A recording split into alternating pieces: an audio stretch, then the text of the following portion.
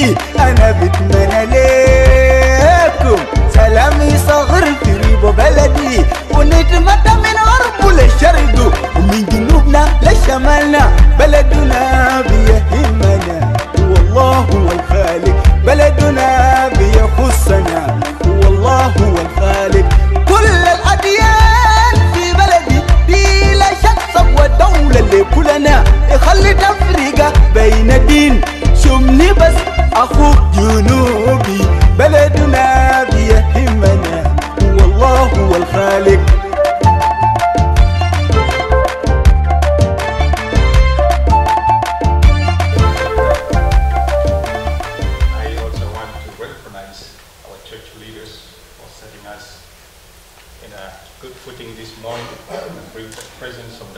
Here with us.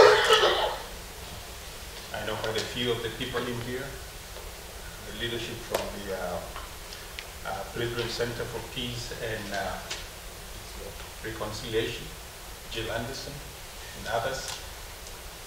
I also want to recognize some of the great presenters that have gone before us. I don't remember all the names.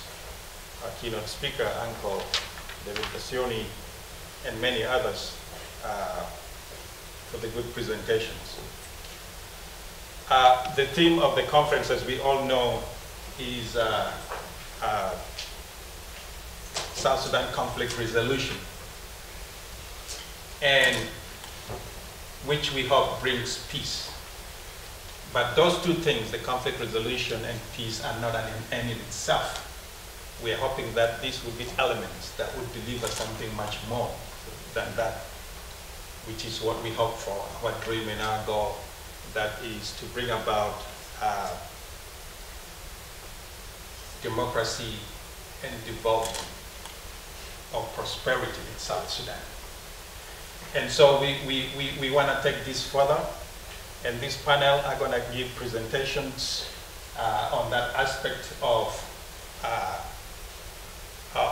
the conference theme, that is towards sustainable peace and democracy and development in Southern Sudan.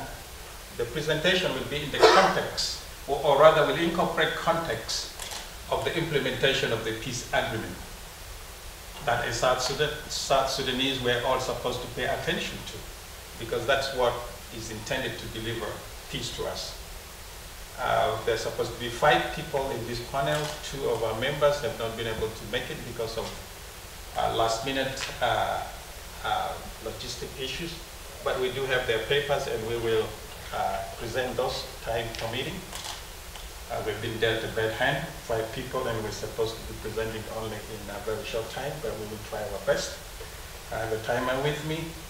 When it goes off, it means you've gone 15 minutes. I'm not stopping you by all means, but just to let you know, so that we can be able to keep track of the time. And these are the 5 different areas that we will be talking on: restructuring and nurturing of government institutions by Dr. Sam Lackey, the necessity of human security, which is what I will be talking on, balance of power, unipolar, bipolar, and multipolar, which Dr. Benai Yoma will be talking on, women in wartime and in South Sudan, that Dr. Jane Kani is supposed to be talking on. She's not here, but this is the voice of the women, and we would like to present a paper as well. And then, of course, the last part is on the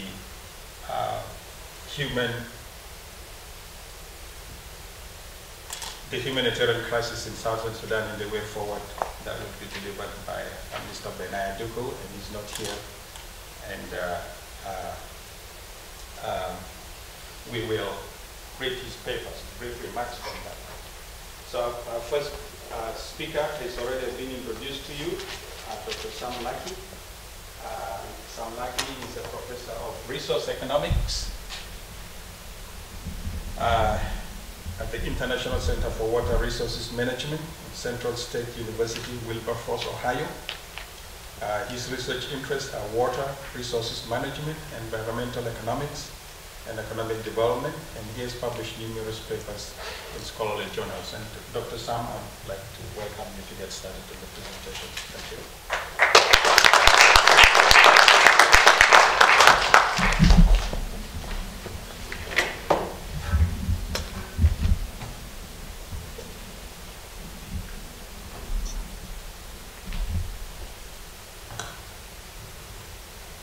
Thank you very much, Lawrence and Henry.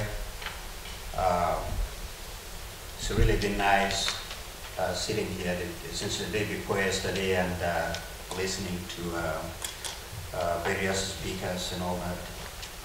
And I enjoyed every bit of it. We all know that our problem is complex, which may require also complex solutions and so on. When we were kind of sitting down and discussing and trying to figure out what topic I was going to talk about, I looked at the compromise peace agreement, and something just struck me that maybe I should talk about the institutions of government. I looked at it, I said, yes, here it is. This is the answer. Let me talk about the institutions of government. And yesterday, Dr. Osborne gave a nice presentation, and he talked about 8 pillars that are necessary for peace to be achieved. And one of the first pillars was a functional government. Well, it turns out that if you need those pillars to really be able to stand upright, you require some foundation. And the foundation for those pillars have to be real strong, otherwise they will collapse. And if you talk to civil engineers, they will tell you that in order to have a nice building, you really need very, very strong foundation. So I thought that was really kind of helped sharpen my presentation today. And when I talk about the institutions of government, I'm really talking about all kinds of institutions, political institutions, social institutions, financial institutions, cultural institutions, and yes, legal institutions. And we all know very well that when we started out with the CPA in 2005, most of these institutions did not exist. So a government had to be started from scratch. And that is real, a very big responsibility. Now also, if you take into consideration the fact that the people that are charged with this big responsibility to set up this government had been in the resistance for 20 plus years, and now they come out and they're supposed to put their guards down, in uniform and all that, and start setting up a government that is supposed to be functional, that can deliver the goods and so on. That transition enough would be very, very difficult if you had asked people like us who spend lots and lots of time doing some research, talking and teaching students and so on, leave alone somebody who yesterday was in the bush of South Sudan. So that is the problem that I want to dwell on today. Starting out with what the Americans call the 3 branches of government. Okay, the executive, the judiciary, and the legislative. Now, when you look at the executive itself, the government had to form many ministries and populate them with people that are actually going to run these ministries, and they are expected to deliver.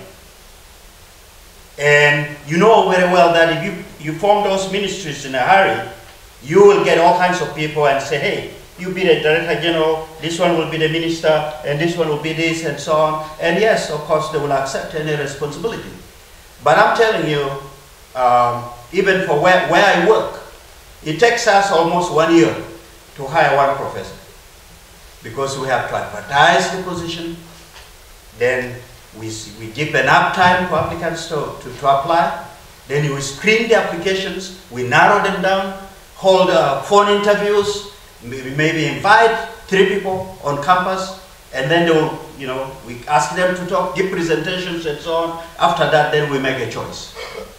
And that has proven to be very, very useful. I have colleagues that are hardworking, and we have very few problems and so on. They know what they're there, and they do them very well. But the responsibility of having to start the government from ground up and so on is awfully difficult and so on. So that's the situation that we are dealing with. The ministries are so many, you have so much bureaucracy, and systems are not, you know, worked out in a way that the process themselves could work very clearly. That's far as the government is concerned, the executive branch. Now moving on to the National Assembly. Well, to begin with, we had two assemblies. The GOS Assembly in Juba, and then the Assembly for the, you know, Government of National Unity in Khartoum. There were in the GOS government in Juba, there were 170 members of parliament. And then those that were sent to Khartoum were 96. Now, after independence, the President of the Republic added 66, because that's what the Constitution demanded, the transitional Constitution. So 170, then, you know, immediately after independence, the ones that were in the National Assembly in Khartoum were brought and then added to the ones that were already there in the Assembly in Juba, and then 66 appointed. And now, as a result of the transitional agreement, the opposition is going to add another 50. It's going to be about 400 members of parliament. And the question is, given that many people, are they going to be able to deliver? And then also looking at the resource base that we have. Do we have enough resources to be able to support that many people? Now that's frozen in because that's what the compromise peace agreement said. So we really need to worry about what emerges after that. If we are to reform the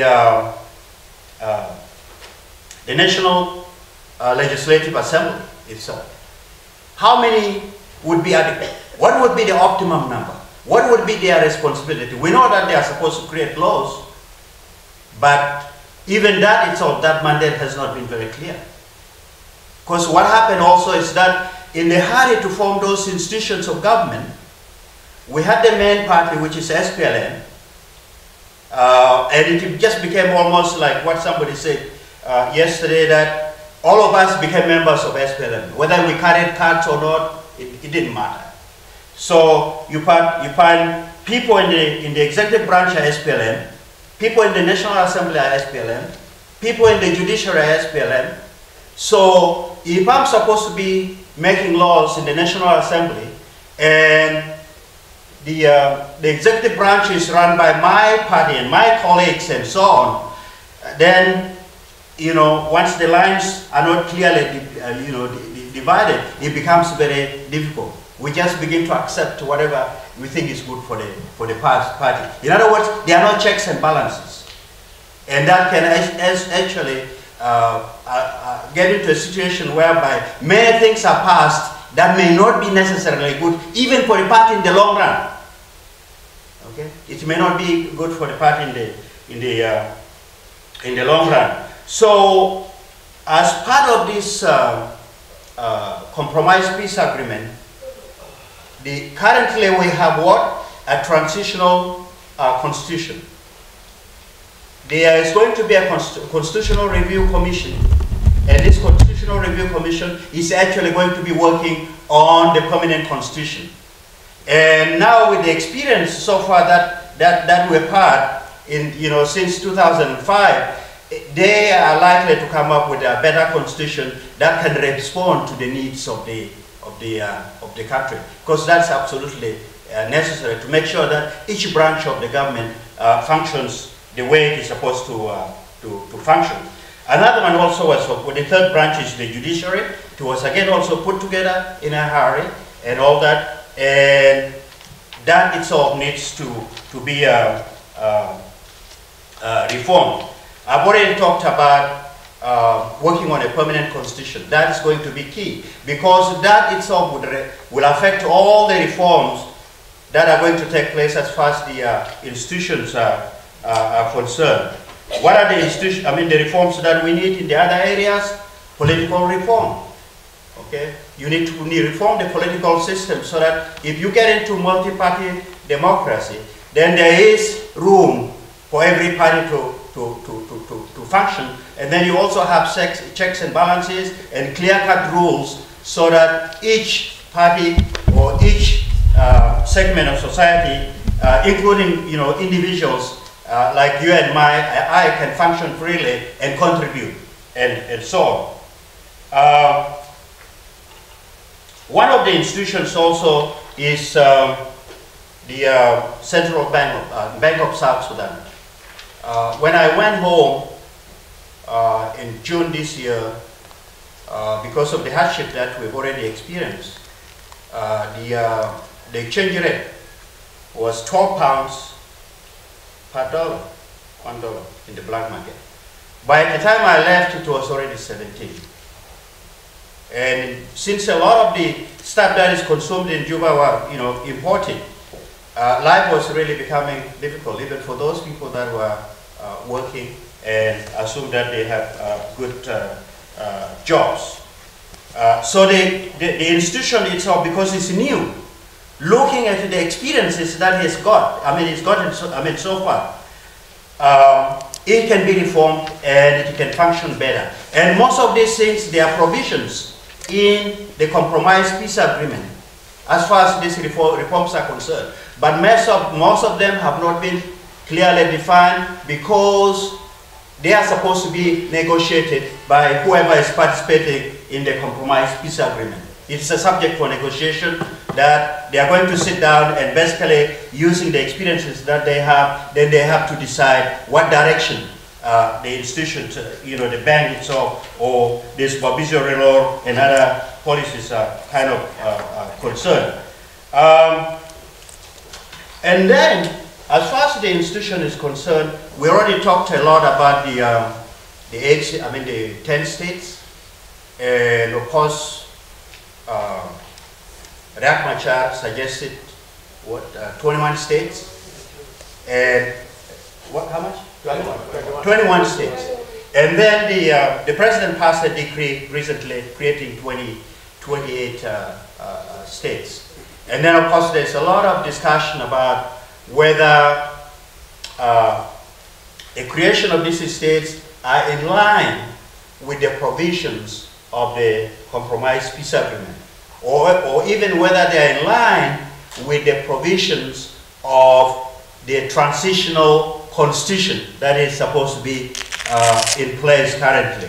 So there's been a lot of debate in that area, and I know a lot of my colleagues inside the country and outside the country have talked about that, and the discussion is all over the place. Now, the most important thing is that from the perspective of an academician like me, this is something that there should be a dialogue. What is the optimal size? Do we have the resources? And then if so, if we have the resources, how do we proceed? Because you see, South Sudan has 64 ethnic groups.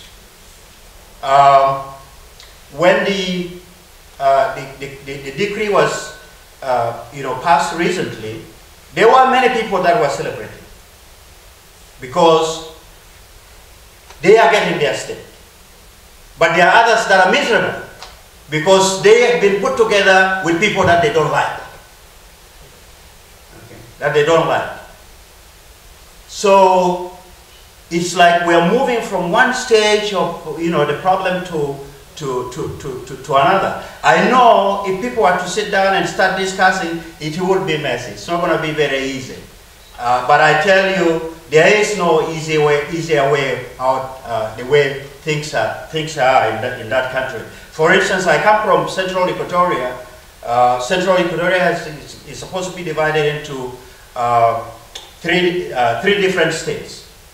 Jubek State, that's for Juba, Yei, and then Terekeka. Now, looking at Jubek State, there are some ethnic minorities in Juba. The Bare are the majority. Then you have the Nyambara, Terekeka, Luruba, the Nyambara, Sampojuru, which is part of my community, split into two. One community in Jubek State, and then the other one in Yei State. You bet they are not happy, because they don't want to be split into two states. And then the ones that are ethnic minority in Juba State, they don't like it. In Yei District, which is supposed to be my new state, there are 8 ethnic groups. The main ones are 3. The other 5 minorities, they are uncomfortable because they think that they're going to be dominated by the major ones. Terekeka State has a small population, about 140,000 people. It's mainly the Mundari. But most of you are aware that when it comes to the education, the Mundari have not done very well. So that it's going to be even difficult to get the critical mass of people that are going to make sure that that state itself is functional and so on. So I'm just giving you an example of one current state, which is Central Equatoria, which is supposed to be in three different states. The question then is, what is the optimal size? Okay, so now we have 10, and we have 21, and then we have 28. And we're talking about compromises. If I were to have an opinion, I would say maybe I can go up to 18. And it would have to be 6 in Greater Bragazal, 6 in Greater Equatoria, 6 in Greater Upper Nile. Because I want most of these ethnic groups to remain together in one state so that they can learn to get along. Because if the idea is really separating them and so on, then we're not going to be moving towards unity. They have to learn how to work together in one bigger state, which is a little bit more viable and so on. But I think that also what is going to be key actually is the permanent constitution. Because in as much as everyone is saying that by creating more states, we're actually moving the government closer to the people, which sounds good. But it's not just creating more states, it's the evolution of power. What powers do these states have? What powers do the counties have? What powers do the local government have? If you give them more power, then maybe at a local level, they can be able to do certain things that will be good for them without interference from the central government. And these are the kinds of things that need to be specified in the constitution. So my suggestion, I remember I said suggestion because we are all so much charged. I don't want somebody to stand up and say, hey, there's somebody who is coming up with a proposal of 18 states. In the academia, we suggest yes, and there's nothing wrong about that. It's a suggestion that is for discussion. 18 states, each state should have no more than 5 counties. Okay? And of course, whether it's the governor, the county commissioners, and so on, have to be elected. I went and visited Central Equatoria State. The bureaucracy is just the mirror image of the federal government. So many ministries, so many commissions. There's so much redundancy within Central Equatoria State itself, such that I actually found some of my friends that are well educated, literally sitting doing nothing. Because they are just made heads of commissions that even don't function and so on. We need to streamline the structures so that these structures can be able to deliver. So I guess what I'm talking about is that without good functioning institutions, which was one of the pillars that Dr. Osborne was talking about, it's extremely difficult to deliver whatever it is that you want to deliver. Yes, a lot of these institutions are new. We're likely to make mistakes when we set up institutions that are new, but we've had you know, quite some time to study them and make sure that we fix them so that what emerges at the end is real well-functioning institutions that at the end of the 30-month transitional government, we will then have a government that will be backed by well-functioning institutions that will be able to deliver what it is that they are supposed to be able to deliver, with a good functioning constitution that all of us should respect. Nobody should be above the law. Okay? And I know what my friends are going to talk about, the security problem and all that. Literally, when I went there, everybody was complaining. Everybody was complaining. Even some of those people that I was made to understand were doing very well, they were complaining. Because if things are not running properly, then of course nobody is going to be happy at the end of the day. So, okay. So given this kind of difficult situation that we are looking at, where do we go from here? And I will basically end up asking the question, what is it that the transitional government of national unity that's supposed to function for the next 30 months is supposed to achieve? What is it? Until we figure out what it is exactly, so that we can put all the structures and all the reforms and all that in place, so that at the end of the 30-month period, we get what we wanted, and then we can move on from there, and all of us are going to be happy. If we get that right, that's good. But if we don't get it right, then it would be a 30-month break from, you know, bickering and what have you and so on. And I tell you, our society, like what other people say yesterday, was very much polarized. I'll give you one example. When Chairman Ladu Kubak was going to be inaugurated, I accepted to come and speak. You know, here in Minnesota there, came all the way from Dayton. And when I was on my way, a young man that I know called me, and I said, oh, I'm heading to Minnesota. I said, what are you going to do?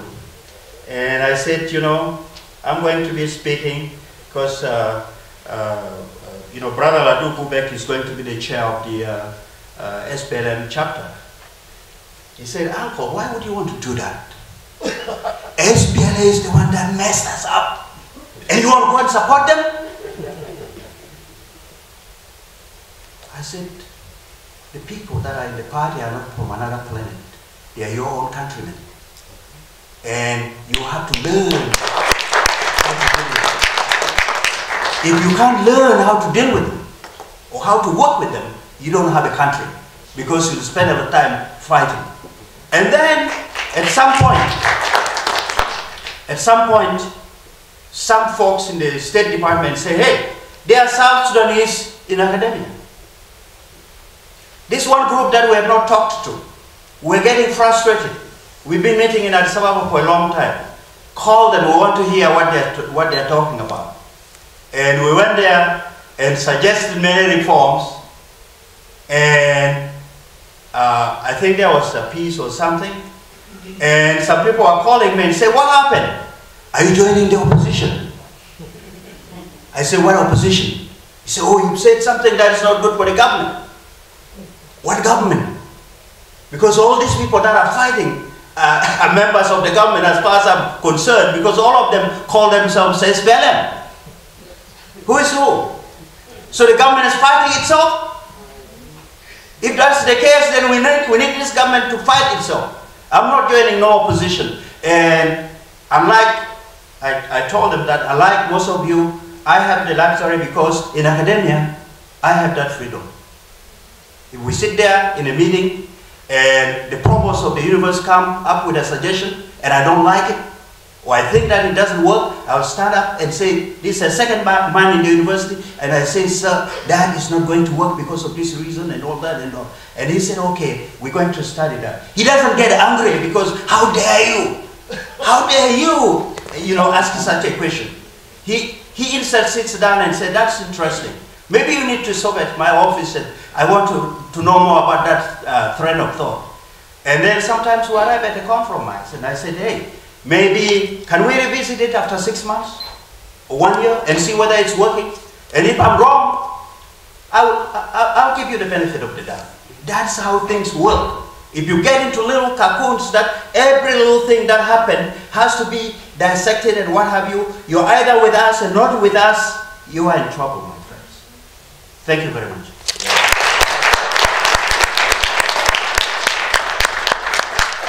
Ask you a question in regard to, because you suggested that there has to be some sort of military, all the groups should be included in South Sudan Army.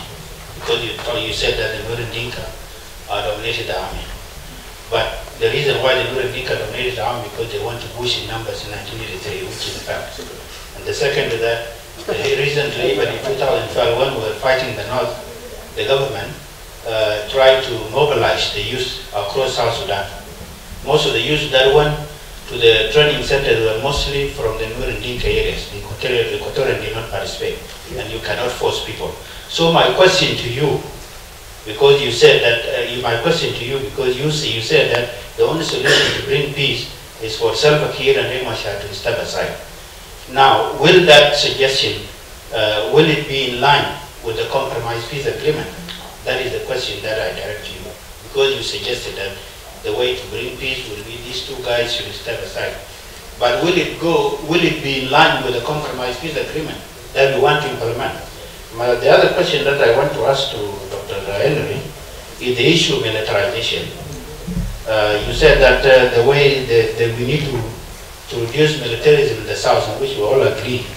But the question to you is, if we need to reform the security sector, how do we reform the security sector while this agreement, the compromise agreement imposed by the Western countries, is allowing the rebels even to integrate over 150,000? Because intellectually speaking, when you look, because one of the problems we have in the South Sudan is that we emerged from the rebellion, because most of our leaders, they were former rebel commanders. There is too much militarization in South Sudan. Most of the people are holding guns even in the village. So if you want to reverse that, then you have to reduce the level of militarization. But how do we achieve it if the very countries that we expect to think like civilized countries are imposing an agreement that actually will increase the number of the forces? Riek Machar said he has 150,000 forces. So now 150,000 forces will be added to 300,000 forces of the government. And then he will be even having close to 500,000 forces. So intellectually speaking, how do we reduce militarization while the very agreement imposed by IGAD Plus is doing the contrary?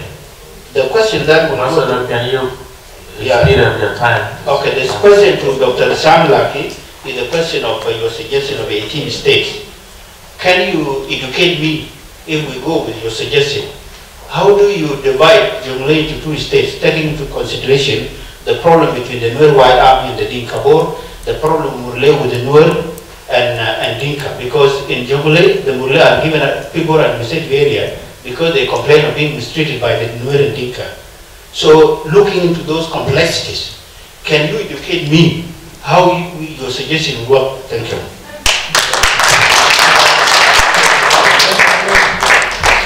Okay, the lady in the middle from Washington, D.C.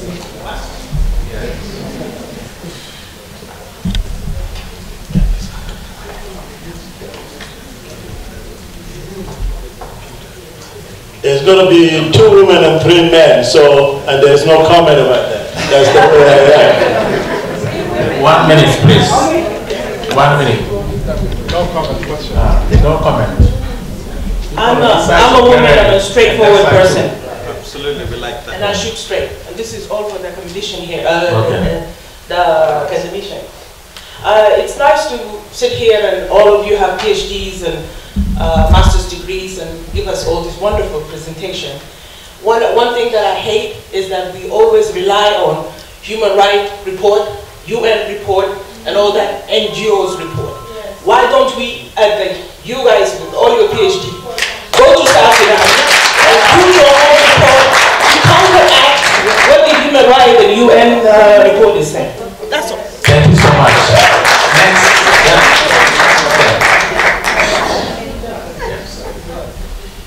Just get ready. Okay, get ready. Come forward. I will be just direct to the question. I'm not going to explain anything. My question is going to Henry. I wondered where you come up with a cow head. I want you to explain that very well. And thank you. Thank you so much.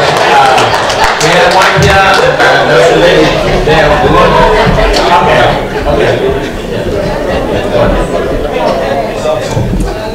Okay, thank you. My name is Victoria Kitabe, Chair Lady of the Kojilu community. That's in Equatorial side. My sister already mentioned there, those 3 guys. If there's other 2 more, I think we'll solve the problem, but there's a little bit something missing out of our discussion since yesterday or 3 days that we have been here. Is missing. I know Southern Sudan is sick. I'm sick. The doctor already declared I'm sick with the ail like this. Okay, what's the treatment? The doctor recommended me that the treatment will be like this. But there's a missing there in South Sudan that we don't have the counselors. We don't have the therapists. Those people need a therapist. Those guys here, they will solve the problem if we have the counselors there. Because to tell me, even though this problem that I've said that we need a counselor, because we here, I learned from marriage, there's a counselor. A child has a counselor when you're going through a problem. And it will take you a year, 2 years for you to get straight your mind back to where you originally supposed to be, a child or a grown-up person that with a clear mind. So we need the counselor and the therapy or doctors. All of you guys here that are sitting there, you guys have those diplomas. Whatever papers you guys have it, please try to change the title for those 3 things that we are missing in South Sudan. Otherwise, pretty much we have all the positions that in South Sudan we handle, but we have 3 things. My question is that how can we get those people, the counselors, can we get the help from the Americans to help us? Thank you, thank you. Yes, please. Straight, we are running out of time, please. Thank you for come forward. Thank you for the opportunity. Before I could ask my question, I want to say my colleague, my former colleague, and my brother Henry Jokule, we were colleagues 30 years ago in University of Juba. I went to Bush to fight as a freedom fighter, and he went to Japan to be a PhD holder. And I am so impressed from his presentation. It's so helpful, and I believe he will be a good fruit and product for South Sudan problems. And I want to say thank you, Henry, for doing that. Keep on doing the good job. My question is, my name is Isaac Downing Malik. I'm from Goki State, a newly formed state in South Sudan. And I have a problem with Brother Sam. Yeah, Yongo. Yeah, those 28 states must stay. Because they are so fair for all of us in South Sudan. No. I asked you a question. My question is, you big PhD holders, you are so productive and well informed. Is there anything you are thinking to do in South Sudan? Thank you. Thank you so much. So we have one lady to conclude with, please. Sorry. There's some more questions. This is the 6th. Thank you very much for our academics. Your voice. Please give us time. Thank you, our professors and doctors of South Sudan. When somebody sees you doing something like this, it's a pride, and I'm proud of you. But what I really wanted to see one day in South Sudan happening is that this knowledge, to try to voice your voice also, so that people can hear you, what you are trying to do. Not only theories in the papers, but not in practice. My question is to Dr. Benaya Yuko. You mentioned we are here to solve the problem, and you blame the Nuer. you blame the Dinkas, but I didn't hear the Equatorians. The role they play in the media, we should tell the truth because we are here to face ourselves and tell the truth.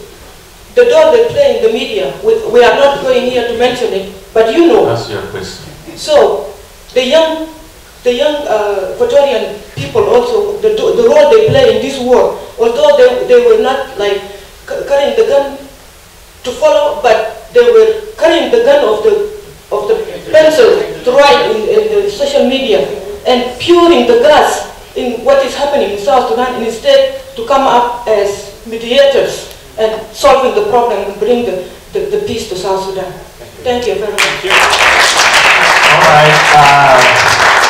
I'm sorry, because of time constraints, we cannot accommodate all the questions. If you have any question, very tangible, you can write it down, and during the break time, maybe when we come for the discussion, you will get the answers. Just write them down and bring them to the doctors. Thank you so much. I begin, okay.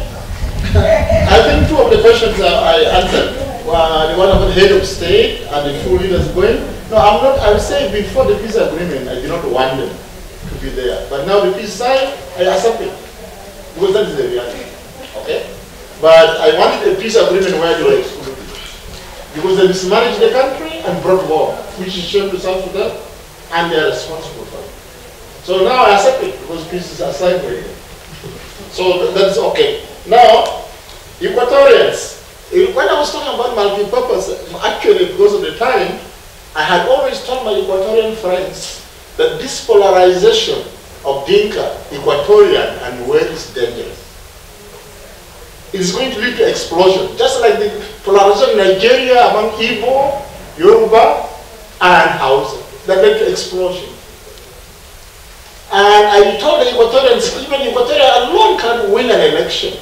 Because there will be 1/3 of the country, Baranazan 1/3, Upper Nile 1/3. If they want to come to power, they have to extend their influence on other areas, make alliances and so on. So I'm always critical about everybody. Alright? So why do the Equatorians, the Dinka, the Nuer live out? Where are the Murle? Where are the Fatigue? Where are the other groups, the Anuak and so on, the Shulu? So this polarization in three groups is dangerous. These are, I've always said this, all right? Sorry I didn't bring it out here, all right? The other point was about, went to the bush, the 80s. You see, the war did not begin in 1983. The war began earlier. When the agreement in 1972 was signed, the South was allocated 6,000 troops. What Lagu did was to divide them equally. Baranazan, 2,000, Upper Nile, 2,000, Equatorial, 2,000. Even if the Equatorians were the dominant group in the first war. There was a national sacrifice. We have to make national sacrifices. I had even met to some people in the government that you see, let us retire the older people and give them handsome retirement benefit. Thank you for fighting. And we give them a good benefit and fill their vacancies with younger people. I'm not against the whole shop. I'm happy we brought independence. But if they cannot run the civil service, let us give them something and say, do business, do something and so on. That I have said to some people. Isn't it? And so, but okay. Does Equatorial have to go to fight now and form their own fronts when they come and get integrated? I mean, this is the question now. Because if the Nuer are fighting, the Dinka are fighting, so Equatorial, if you don't want to go to fight, you will be excluded. Where are we going to go? Anything to do? Oh, why don't we go to South Sudan and do our own research? I told you I wrote a book. I wanted to go to South Sudan at the end of the war. I thought with my economic background, I could teach the county commissioners or even some government officials what to do about economic development. Because you don't take a military officer and make him a county commissioner without giving him some training. You are not unfair with this guy. This guy might want to do something good, but doesn't have the background. The question is, UN, human rights, all these NGOs, they I have not relied on it. They write all these negative, reports about South Sudan. Why didn't we go and write a report to counteract what has been written in the human rights? We don't have the resources because I said I want to go there. The UNDP has a stipend. If the government asks, they can send you there. I have 3 months every year off teaching. I applied to the UNDP. They agreed if somebody in Juba can ask me to come. Nobody. In fact, Khartoum asked me to come before separation. Khartoum, many people asked me to come, but Juba refused. They were not going to spend even a cent on me. I was involved during the jam thing, the jam kind of thing, because I was 3 months off. Me and then Walbeng and some people in the Walbeng, we went to South Sudan to the side and did this, to talk to the SPLM, to talk to the Sudan government about their peace programs. We are willing to do things, but we as teachers don't have the money. So if the government can avail the money, instead of some people touring all over the world, you don't know what they go for all over the world, we could have done that. I think that's all I would. What? Any other question? That's all. Yeah, I think that's all. Oh, thank you very much. Gordon, you asked a very interesting question. Well, I did say that what I was throwing out is a proposal, and I had suggested that maybe there could be 6 states in the Greater Upper Nile, not specifically about Jonglei, but proposal in the true of academia, that's what it is. And if we are to move to the next level, say with the proposal, Gordon, Yomo, and anybody that is interested will sit at the table and discuss and dissect it and look at it and maybe come up with some compromise. But the issue that you raise is real. It's something that is real. Whenever we're talking about creation of new states, some people are going to be happy and others will be very unhappy. But if we do it systematically so that we can be able to minimize that unhappiness, that would be a lot better. And even some of this happiness may not be necessarily good, because there were many people that were celebrating because they got states that they liked.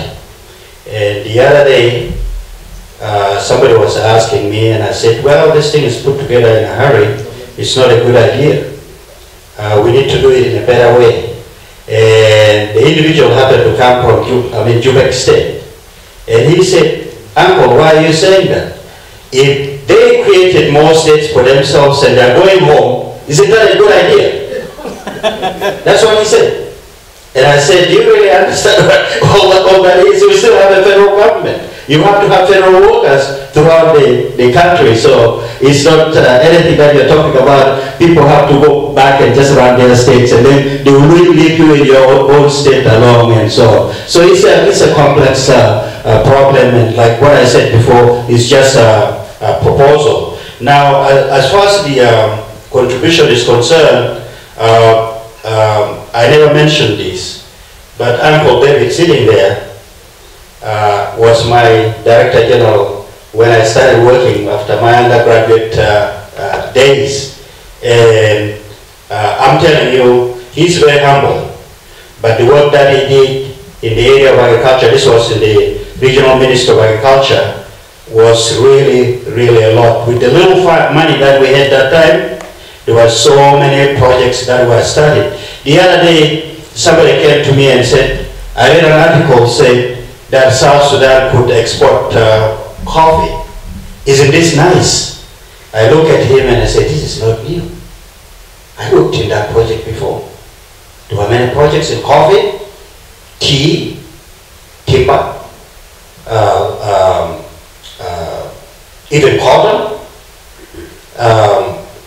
Some Irish potatoes grow very well on the hilltops of Gilo and all that. That country is so rich.